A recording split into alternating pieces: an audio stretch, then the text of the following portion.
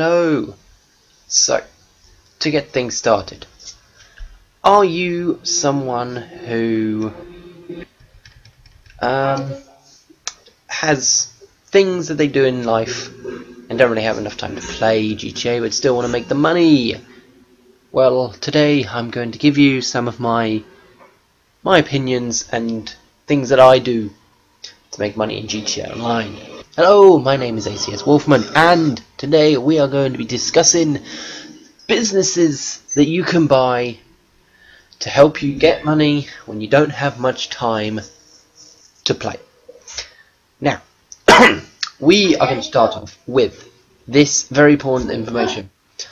Rockstar has their way of making you buy properties, because essentially you can't do one thing without buying another. For example, if you want the nightclub business, you get it. But you have to buy the terabyte, which stores the Oppressor Mark II. But to get the most effectiveness of businesses, you need mainly an Oppressor Mark II. But you can't get an Oppressor Mark II unless you have the nightclub. So you need to buy the nightclub, and then you need to go and buy the terabyte, because you can't buy the terabyte unless you've got the nightclub to store it in. But basically, my methods of what we're doing right now is what I've been doing recently, and that is because of the double money, doing the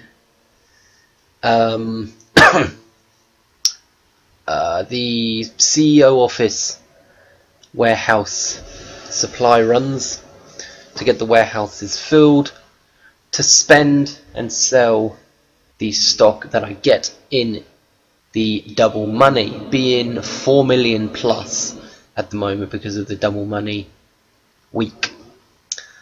So at the moment there are multiple types of supply runs that you do. The one that is here now, and apologies for the long black screens, I don't know why they're there,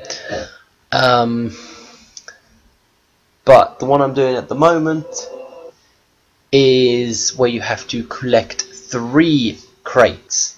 Now you can collect 3 crates every single time you do it. Some of them you have the whole 3 crates content into one van or one lorry. This one is you actually have to go back and forth to pick up each crate as it drops. Again, I don't know what the game was doing, but it was taking a really long time to load. But as we go off to get the second crate, all of this adds up eventually.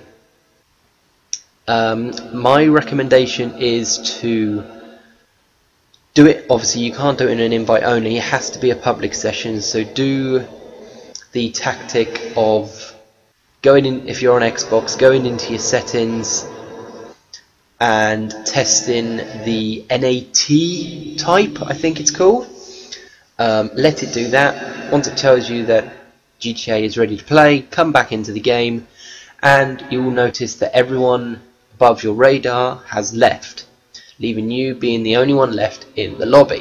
Being a public lobby, you can do everything that you are allowed to do in a public lobby without the interference of other players interfering with your progress. Especially with the double money, you want to get these done quick.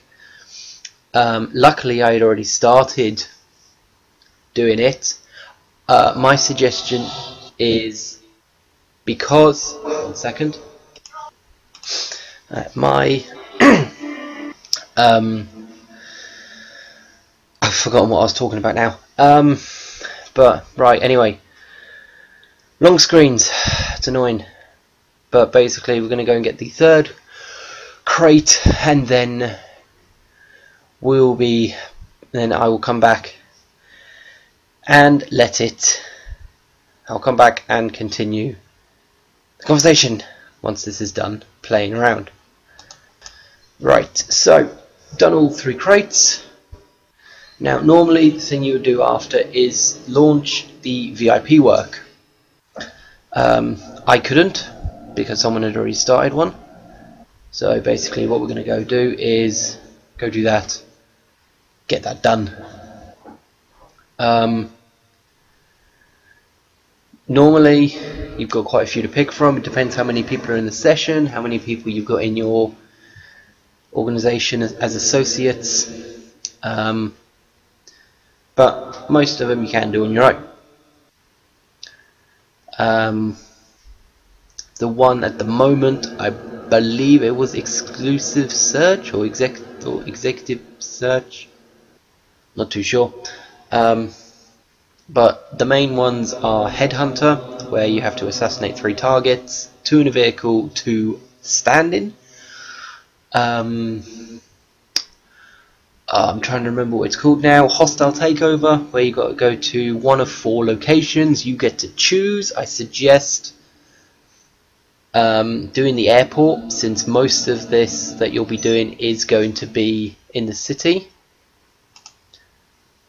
Or doing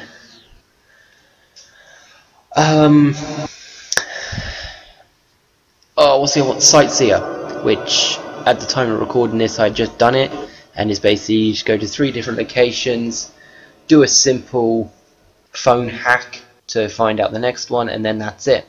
You ain't got to take them anywhere, you just got to pick them up. All of them do pretty well, especially at the moment, since again the VIP work is double money. As you saw there, just assassinating the person doing the CEO work obviously gave me the money for completing it. Now, the businesses that you should buy are mainly the nightclub, because I'm going to do these in order of my opinion useful ones. So first off, do the nightclub, because that will cover majority of your businesses. Mainly it will do the MC club work businesses, so all of the 5 different types you've got, which you will see in a sec.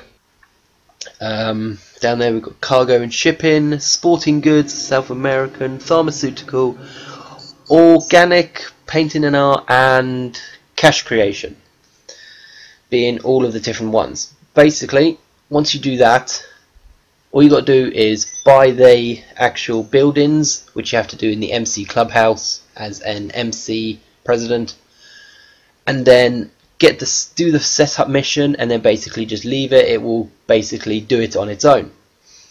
It's the same with all of them, and you can easily keep track of all of that from the what's it called? Nightclub. The second is, I'm going to say, the CEO office, because of the warehouses and vehicle sourcing missions are again most useful. So the vehicle ones cost nothing to get. You don't need to spend money to source the vehicles, you just got to source them, go get them, make sure you get it there near enough one piece, and then just sell them. Obviously you can sell 4 vehicles at a time, or you can just do 1 at a time depending on how many people you got. Obviously you got high end, medium end and low end cars. Obviously higher ends will cost more to sell, or will give you more when you sell them. Second is probably the arcade.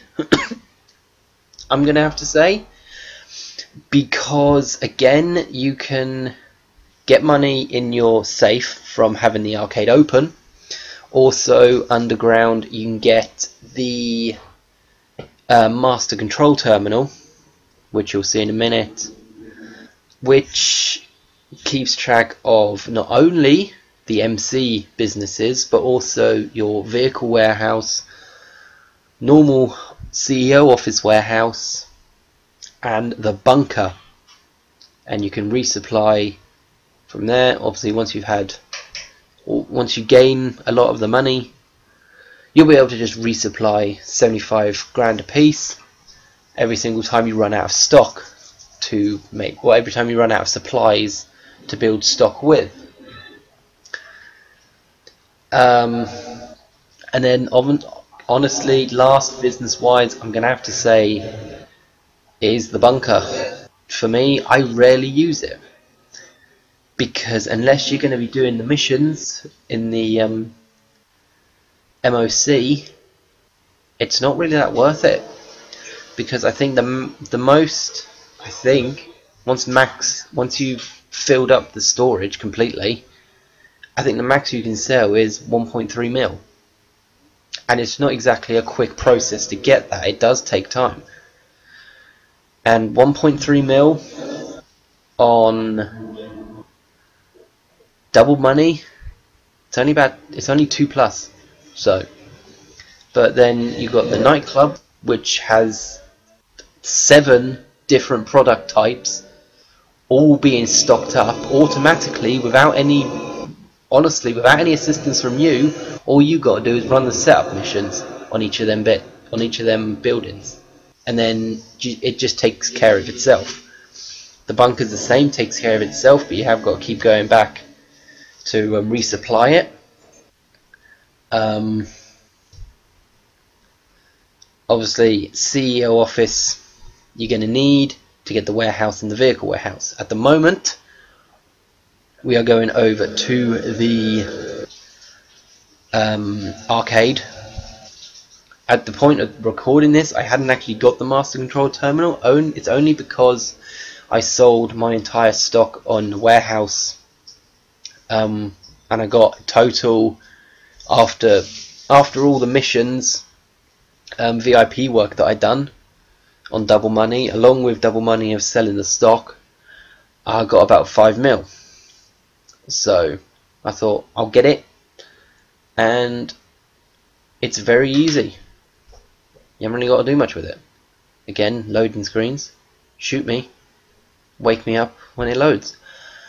So obviously my arcade, I've upgraded it. I've actually done something with it now.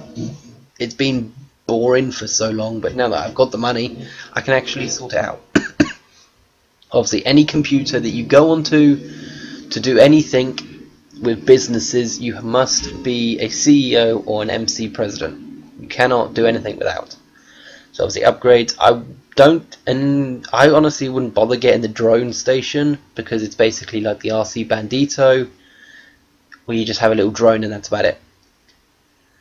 But the master control terminal, obviously when you get that, screen will go to black, and then all you got to do is go downstairs once you get your fat ass off the chair and go and check it out. But what I will do is, because this is the first time you're getting it, Lester will give you a rundown on what it does. So what I'll do is I will shut up and I will let him do that. Now, as I mentioned before, this is something I like to call the MCT, the Master Control Terminal. It's a little program Paige started putting together a while back.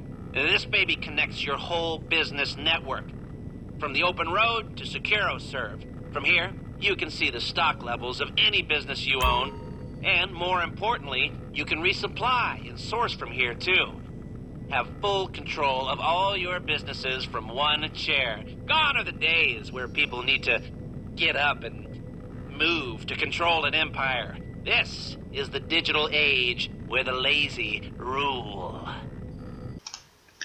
So basically, just in case you didn't understand any of that, because it is Lester and he likes to explain things in funny ways, basically you can resupply any of your businesses that you own in one location, obviously minusing the special cargo, vehicle cargo and gun running missions. Those ones you have to source by yourself. You can't just resupply and get a full stocked. So gun running missions, not many people do them. I don't think they're that popular. I don't do them. So, but yeah, and all of this is completely very much easy to use, as if you're just using your simple laptop in your office, basically. But those are my opinions on what I think is, my opinion, the best way to make money, even if it's not double money or double cash in RP, and best businesses to get. So just to recap, nightclub, you get that with all of the open road businesses that you're seeing at the moment, and all you got to do is the supply run or the setup mission, and then just let it do its thing in the nightclub and it'll go up itself. Gun running missions, gun running hangar, don't really know, to be honest. CEO office to get the warehouse and vehicles, and just all of these are pretty good if you got mates to do them with. So, but they're all completely usable if you're on your own. So hopefully you found this helpful. Leave any comments in the comments below if you need any questions, and I will see you next time.